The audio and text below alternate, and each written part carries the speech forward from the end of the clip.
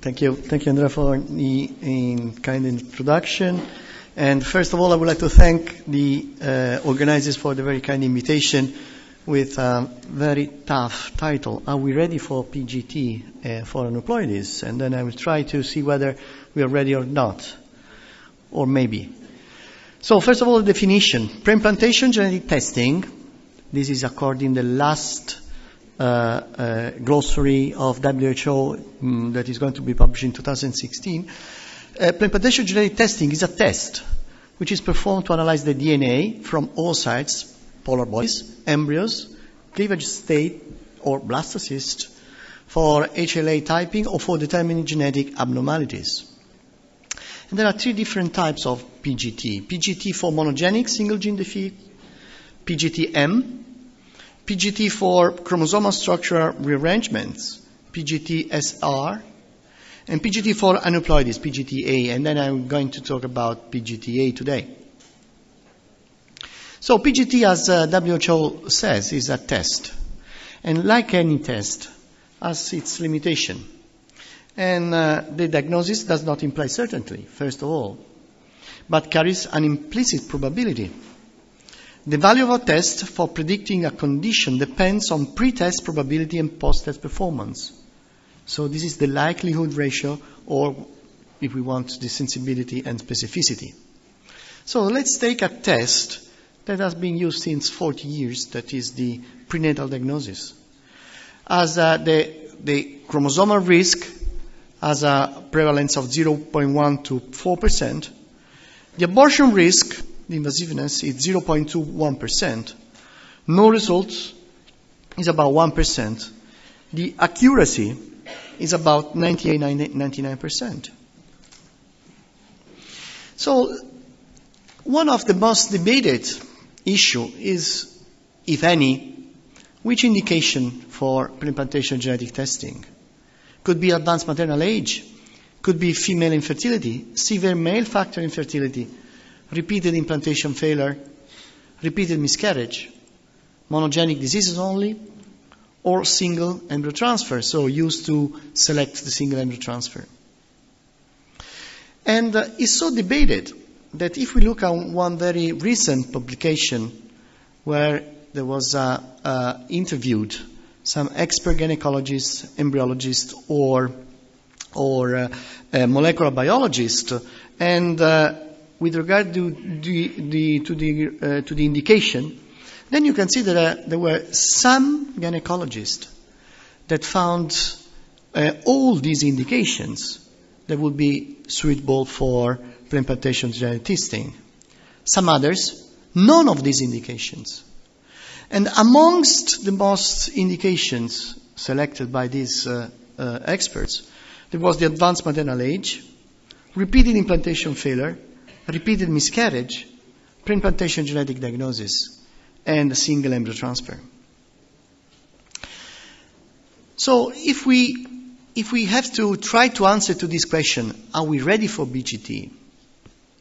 And why should we use PGT? Then we should first answer to these three questions. Does it improve the efficacy? Does it worsen the efficacy? Does it improve the efficiency?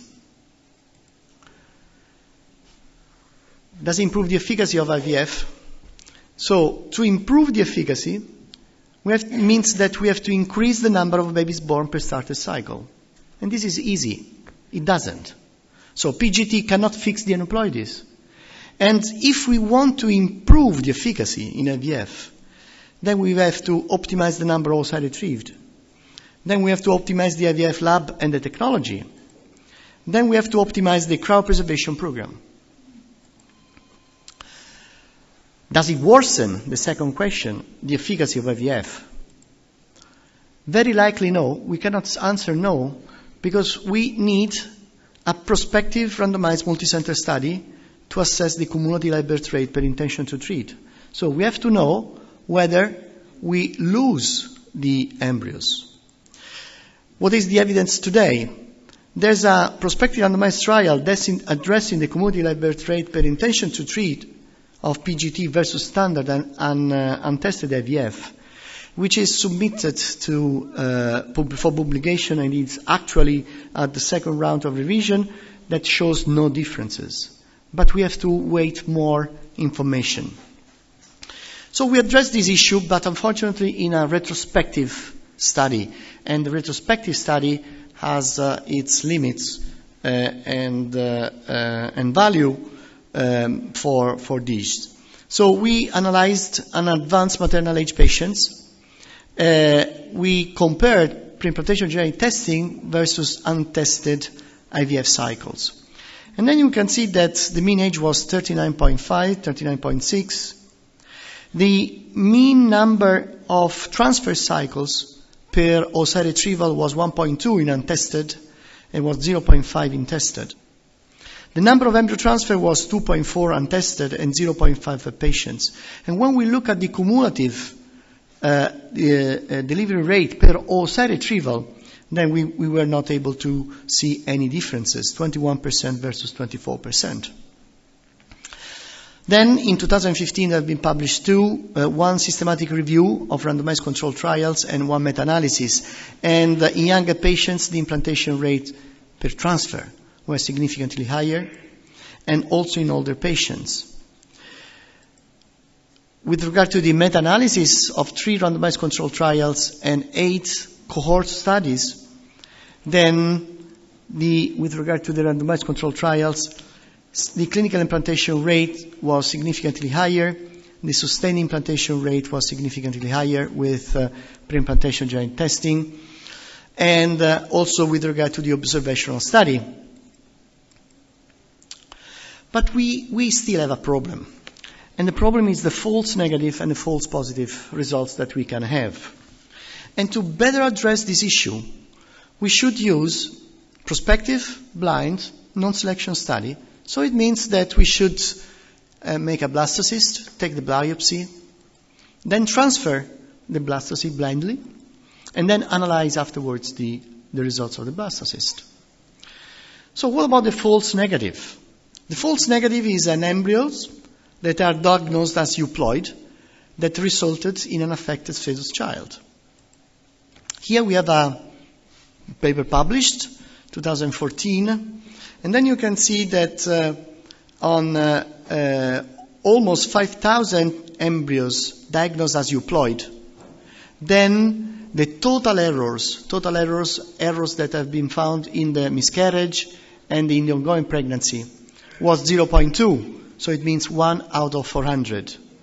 And the errors found on the ongoing pregnancies was 0.1, 1 out of 900.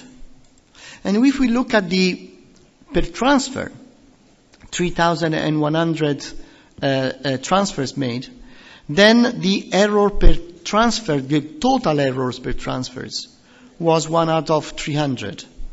And per ongoing pregnancy was 1 out of 700. So these are our results: 1,350 embryos, 1,338 transfers, 100 miscarriages. Most of these miscarriages, I have to say that we could not have any karyotyping result, but in those that we have, it was concordance.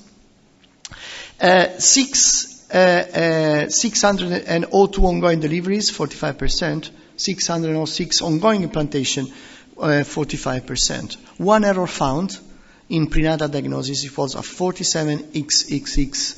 So with a clinically recognizable false negative error of 0.07% per transfer and 0.1 per ongoing gestational SAP. Then there are also the false negative. So this is a case report that we published together with Professor Levisetti.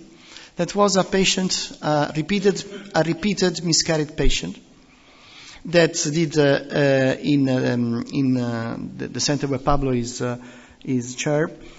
They did a PGT. So she transferred one euploid embryo. Then she got pregnant, she miscarried, and the karyotype of the miscarriage was Turner. So then we went with the DNA fingerprinting, and then we found that the embryo that we transferred was not the embryo that implanted. So the embryo that implanted was brother of the embryo that we transferred, but not was the same embryo. So what's happened? This was replacement was done with a natural cycle, and the patient got pregnant, and then she had a Turner syndrome. What about the false positive? The false positive are those embryos that are diagnosed as aneuploid, but that, if transferred, can sustain implantation. Here we have two studies, one in 2012 and one in 2015, with two different platforms. SNP array, 99 embryos assigned as aneuploid, transferred, and 4% sustained implantation. Another one with NGS, 41 embryos assigned as aneuploid, and 0 sustained implantation. So the positive predictive value, the euploid embryos resulting in sustained implantation, euploid, diagnosed euploid, is almost 60%, according to these two studies. And the negative predictive value, embryos that you said that were aneuploid, that sustained implantation, was about 3%. Then we have the paper published on New England Journal by Hermano Greco and co-workers that clearly showed that an embryo that is assigned as mosaic can sustain implantation. Here we have 3,800 blastocysts. The method was the RACGH, and 181 mosaic blastocysts, so 4.8% of mosaic blastocysts. They transferred 18, and they had 6 deliveries. As I said before, any platform, any test has its capabilities and limits. So this is a study that we published in 2014. We took 120 RACGH aneuploid blastocysts. We rebiopsed and we analyzed with qPCR, and then we found the same diagnosis in 81.7%. Then we found different diagnosis in 18%. These were rebiopsed again and analyzed with SNP array. Then 4 with no matches by all the 3 methods. Very like this, it were mosaics. 10 were SNP and qPCR matching, and 4 were SNP and RACGI matching. So in one, the qPCR was error, and in the other one, RACGH was error.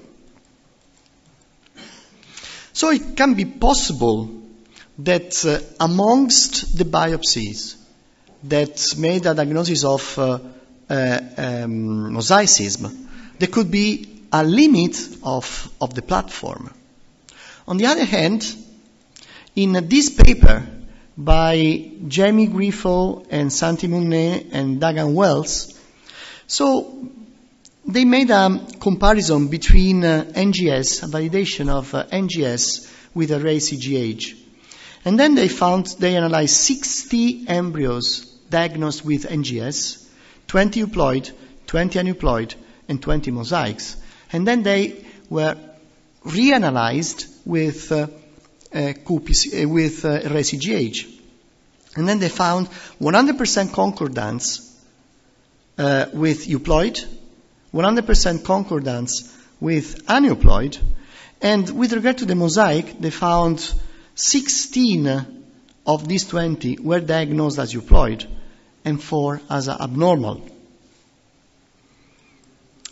For the sake of clarity, I have to show that has been published also another paper that shows 6 ongoing deliveries from embryos that were diagnosed as altered, aneuploid, in normal ongoing or normal birth.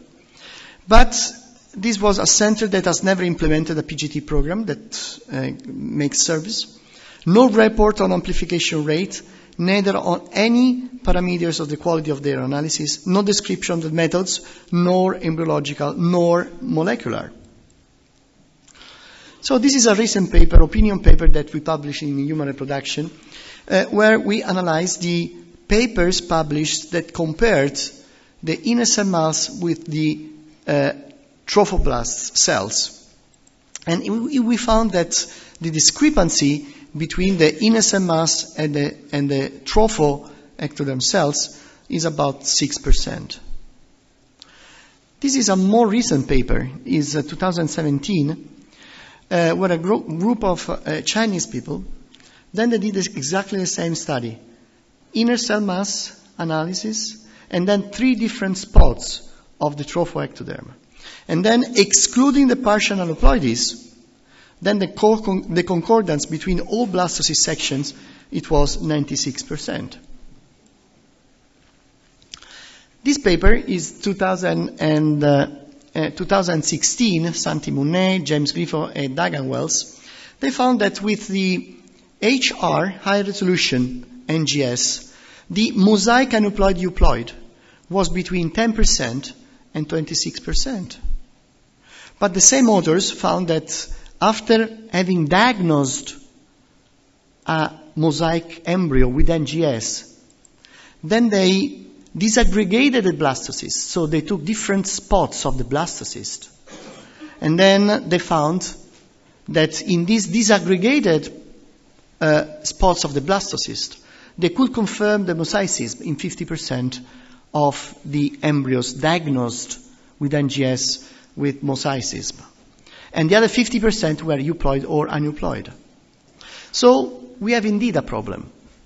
And maybe we require more extensive validation before the diagnosis of mosaicism could be introduced in our daily clinical practice. There are 2 issues mainly, the technical and biological issues that still need to be properly addressed to provide a fair counseling of the couples. And if we have the only embryo that can be transferred, that is mosaic, then we must offer to the patients an extensive genetic counseling to discuss the potential risk in terms of miscarriage and with respect to the impact on the health and newborn. So the last question, does PGT improve the efficiency of the treatment? And to increase the efficiency, it means that we have to decrease the negative events. And the negative events are multiple pregnancies, abortions, aneuploid pregnancies, decrease the time to pregnancy, and probability of dropout. And the answer is yes. So multiple pregnancy, we know that multiple pregnancy is one of the most important complications in IVF. You know better than I do for sure that with twin pregnancies we have all these phenomenon during the pregnancy of the woman. Risk for the patients and risk for the babies. This is a prospective randomized trial comparing the transfer of 1 tested blastocyst versus 2 untested blastocysts. And then you can see that the clinical pregnancy rate was absolutely identical. But when we look at the multiple pregnancies, then there's a singleton pregnancy, 100% in tested blastocyst, and 50% in untested blastocyst. And if we look at the obstetrical outcome, then of course the differences between the pregnancy obtained with tested blastocysts versus untested blastocysts were completely different. The other issue is the miscarriage rate according to the age of the woman. So these are the data, the pregnancy rate after IVF in Italy in 2014 from the National Italian Registry from the National Health Institute. And then we can see how, of course, the pregnancy rate decreases with the increase of the age. But if we look at the miscarriage rate dramatically increases with the increase of the age of the woman. Again, this was a retrospective study, but in retrospective analysis, then we can see that the number of miscarriages significantly is reduced in PGT cycles versus non-tested cycle. Does it reduce the time to pregnancy? We have always more patients that approach to IVF treatments that are older and older. So the time to pregnancy, it starts to begin a very important issue. So there's no studies addressing the time to pregnancy comparing PGT versus untested. But there's this study, very recent study, that compares the transfer of a single blastocyst versus the transfer of a single cleavage state embryo. And you can see that the cumulative live birth rate is absolutely identical, but the time to pregnancy is significantly improved, shortened with the transfer of the blastocyst. So if the blastocyst is a sort of physiological selection of the embryos, I should imagine that if we go further for selection, then we should even more shorten the time to pregnancy. So in conclusion, PGTA probably has the same efficacy, but we have to wait, but increase the efficiency of our IVF treatment. So we have a standard care and we have a PGS, 60%, and this is the rate of mean age patients of 38, 39, 60% are the aneuploid embryos. So if we skip this, we will have 40%. Then we will have the same live births. We cannot fix the embryos. Then we have a significant reduction of the miscarriages. Then we have a significant reduced number of the transfers that are performed. So lower abortion rate, lower abnormal pregnancies, less time to pregnancy, single embryo transfer, and reduced multiple pregnancies. But before saying, are we ready for PGTA, we have to wait for more answers that derive from following studies that are ongoing. I thank you for your attention.